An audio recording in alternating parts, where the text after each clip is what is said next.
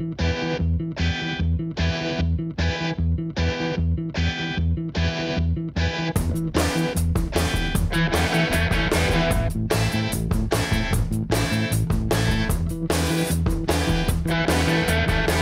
in Lenzerheide 10 days ago. We shifted to Oberstdorf for 2 days, rest day to Toblach, and then we've gone straight without rest. We've had 3 stages in a row.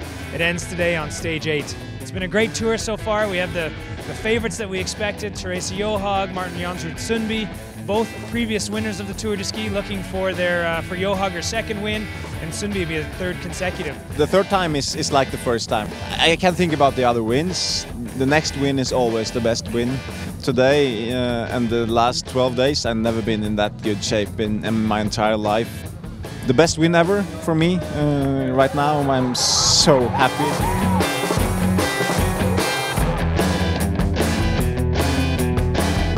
Outside of Alps Remise, we have many of the traditional formats we see on World Cup, and that's what, really the best overall athlete's going to win this event. We've had mass start classic, we have an interval start, free technique, sprint, a classic sprint, long distance, mass start with a 15 and 30K for the ladies and the men. It's what we would see over the course of a season, and it's all concentrated within 10 days.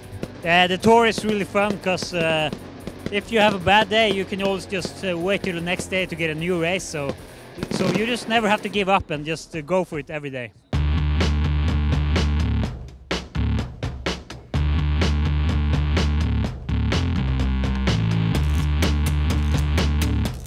Some of the highlights we've had so far: Heidi Wang of Norway. After 37 World Cup podiums, she finally got herself her own solo win on stage 7. We had Sophie Caldwell and Jessie Diggins of the US get their first World Cup victories. Yeah, it was a really exciting tour, a really great one for Team USA to have 2 wins, like right, boom, boom, one after the other. It was so fun for us, and it was really exciting for me. My big goal for the season was to finish top 10 in the Tour de Ski, and I just made it. And coming up the last climb, I just kept thinking, just keep moving. Like, you don't have to move fast, but you can't stop.